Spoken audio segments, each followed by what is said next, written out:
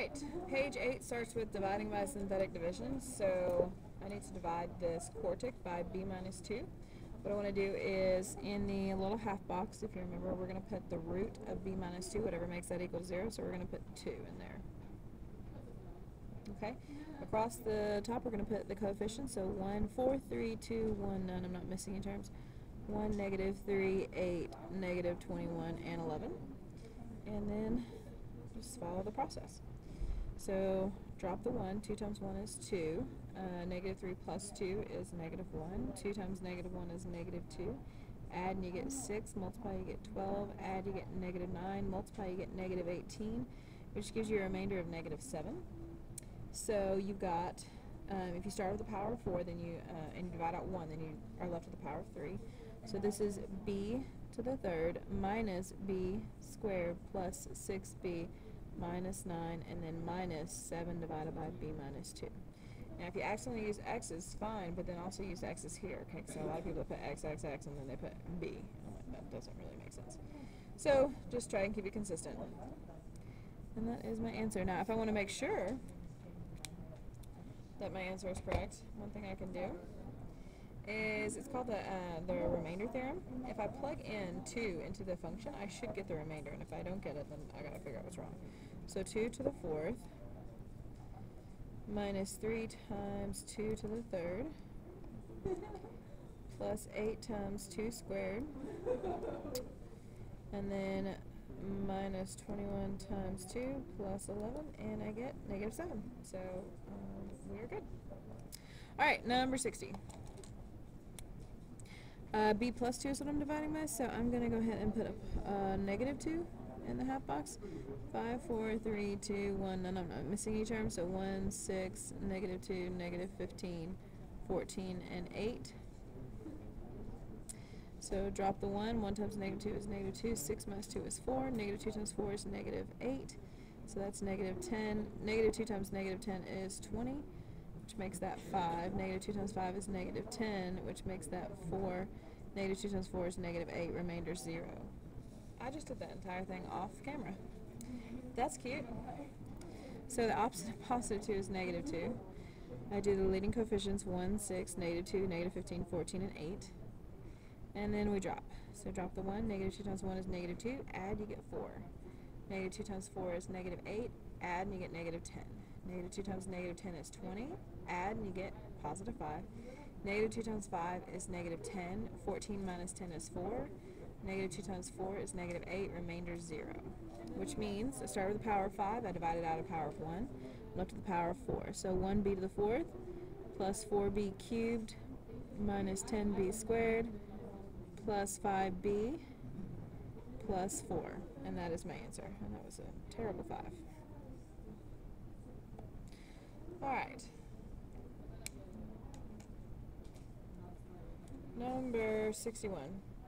Number 61, we need to divide by 3n minus 5, so we are going to put in the half box a positive 5/3. Okay? So positive 5/3. 5, 4, 3, 2, 1, none, so 3, 1, negative 7, negative 14, 27, and negative 23. Okay, we drop the 3, and what I'm going to say every time is like this number divided by 3 and then multiplied by 5. So dividing first makes it smaller. 3 divided by 3 is 1, 1 times 5 is 5. 5 plus 1 is 6, 6 divided by 3 is 2, and 2 times 5 is 10. Negative 7 plus 10 is 3. 3 divided by 3 is 1, times 5 is 5. Negative 14 plus 7 is, negative 14 plus 5 is negative 9. Negative 9 divided by 3 is negative 3, and negative 3 times 5 is negative 15. 27 minus 15 is 12. 12 divided by 3 is 4, and 4 times 5 is 20. So that leaves me with a remainder of negative 3. Now here's the thing. We are dividing out 3n minus 5. Alex Jones just about died. Okay.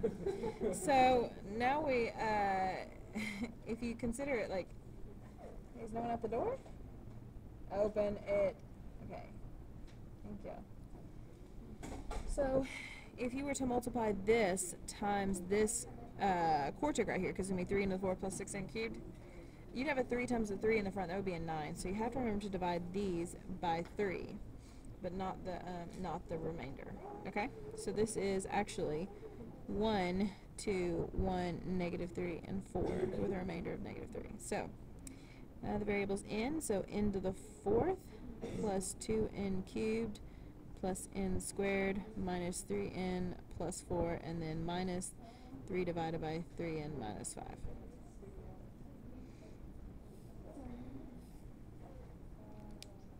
All right, number 62. Number 62, we're trying to divide by this quadratic, which actually means we're dividing by two different binomials. We're dividing by x minus 4 and x minus 1. It's kind of up to you on which one you want to do first. It really doesn't matter. I'm going to go ahead and just do the 1 first. So 4, negative 6, 4, 3, 2, 1, 9. Okay. Negative 48, 26, and 24.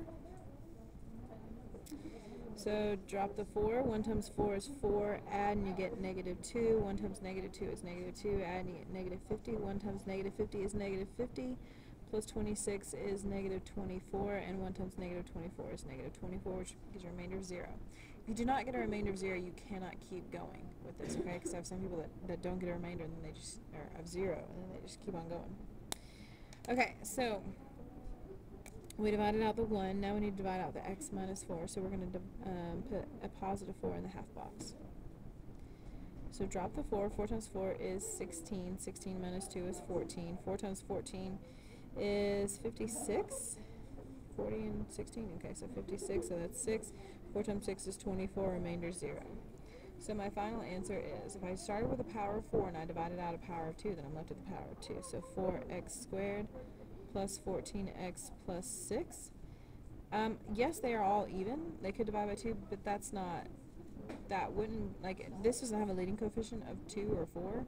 So I would have to multiply this times this to get a leading coefficient of 4x to the 4th. So if you did factor a 2 out, you'd have to put it like 2 times, because otherwise, if you get rid of it, you change the problem. This is the answer. We're not dealing with an equation, so you can't just get rid of common factors. All right, number 63. Now we are dividing by a quadratic. So if this is the 2 that we're going to divide out, then we'll no longer have a 2 in our answer, so we will have to divide it out to make it represent that. Okay? So I'm going to factor this, the factors of negative 6 that add up to positive 1 are, let's see, you've got, you need negative and add, so negative 3, positive 2. Yes. Okay. So x minus 3, x plus 2, but then you got to remember to divide by 2. So we've got a positive 3 halves and a negative 1. Is, well, I'm just going to go ahead and write it as okay. These are the factors. These are the roots that we're going to go ahead and put in synthetic division. So I'll just go ahead and start with negative 1, make it easier on ourselves. So negative 1, 2, 7, 5, 4, 3, 2. Okay, I am missing a single term, 0x the first, so I'm going to have to put that.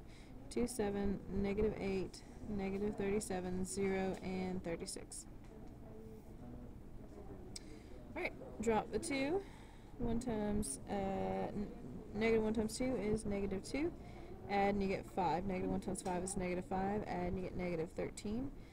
Negative 1 times negative 13 is positive 13. Add and you get negative 24. Did I just do that right? Yeah. Negative 1 times negative 24 is 24. Add and you get 24. Okay, something. Did I do something wrong? It's plus 1, so negative 1. 2x minus 3.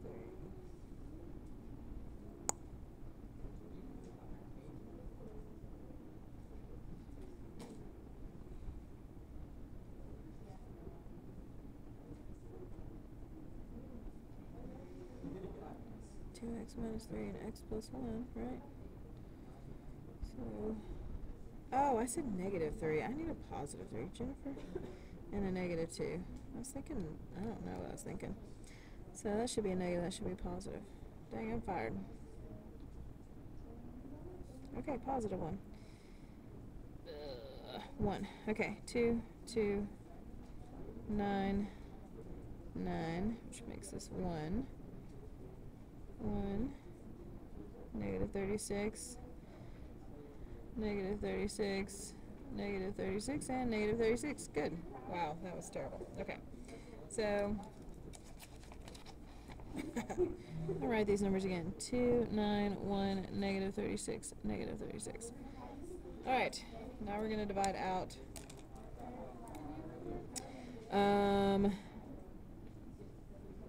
This will be plus, so now it's a negative 3 halves. So drop the 2. 2 divided by 2 is 1 times negative 3 is negative 3, 6. And you add. 6 divided by 2 is 3. 3 times negative 3 is negative 9. Add, you get negative 8. Negative 8 divided by 2 is negative 4. Negative 4 times negative 3 is 12. And that is a negative 24 when I add. Negative 24 divided by 12 is, negative 24 divided by 2 is negative 12, and negative 12 times negative 3 is a positive 36. Okay. Now, I did divide out the term with the 2 leading coefficients, so I do have to divide that out. So my final answer is, start with the power of 5, and I divided out 2 of them, so I'm left with the power of 3. X cubed, 2 divided by 2 is 1, 6 divided by 2 is 3, so 3x squared minus 4x minus 12. And that is my answer. That was kind of rough. Factor and solve the equation, number 64. So that is a sum of perfect cubes, and you have to remember the formula for that. So a cubed plus b cubed equals a plus b times a squared minus a times b plus b squared. A cubed minus b cubed is a minus b, a squared plus ab, always plus b squared. Okay? This is a sum of perfect cubes in that we can say this is 2a being cubed and this is 3 being cubed. So I've got my a and my b. So we need to solve it. Okay, we need to factor it out completely.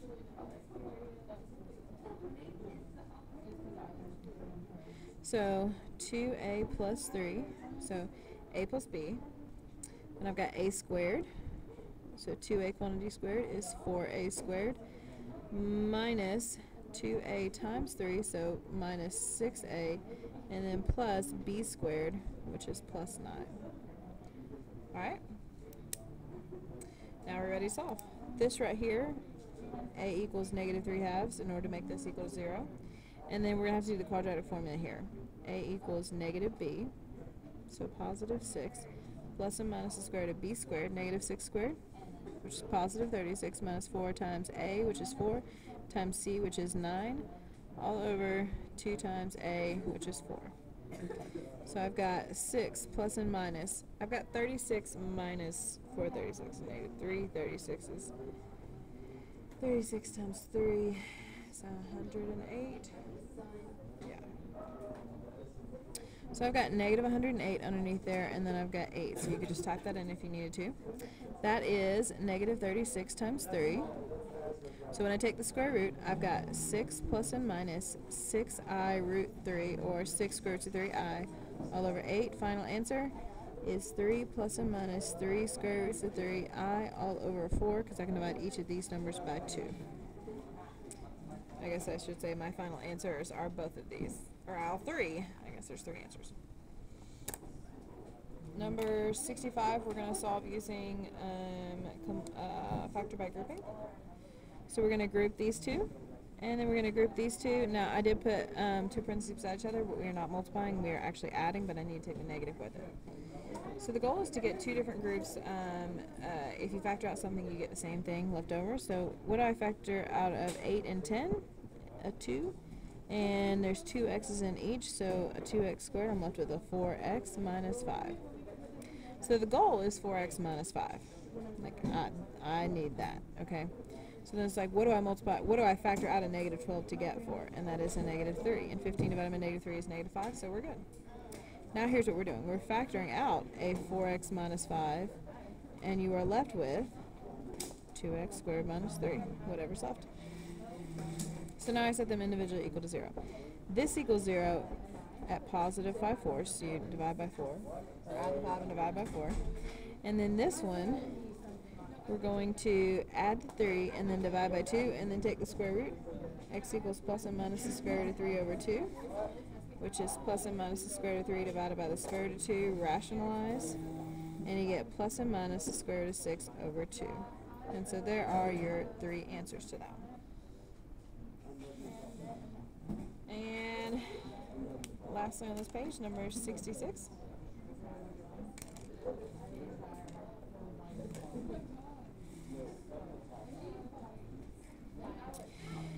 Okay, this is not factor by grouping. This is called quadratic form, so we're going to treat it like a quadratic.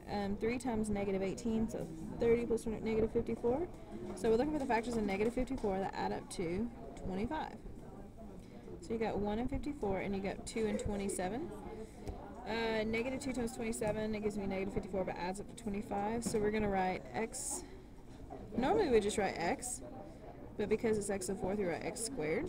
We're going to write minus 2 and plus 27, but then remember to divide by the 3. So you really got x squared minus 2/3, and you've got, or 3x squared minus 2, and then you got x squared plus 9 equals 0. So I'm going to set this equal to 0 and solve. X squared equals a positive 2/3. X equals plus and minus the square root of 2 over 3. Multiply top and bottom by square root of 3, and you've got plus and minus the square root of 6 over 3. So there's 2 answers. And then this one, x squared equals a negative 9. So subtract the 9 over, take the square root, plus and minus 3i. And that is just a quadratic form problem. Okay, that's the end of page 8.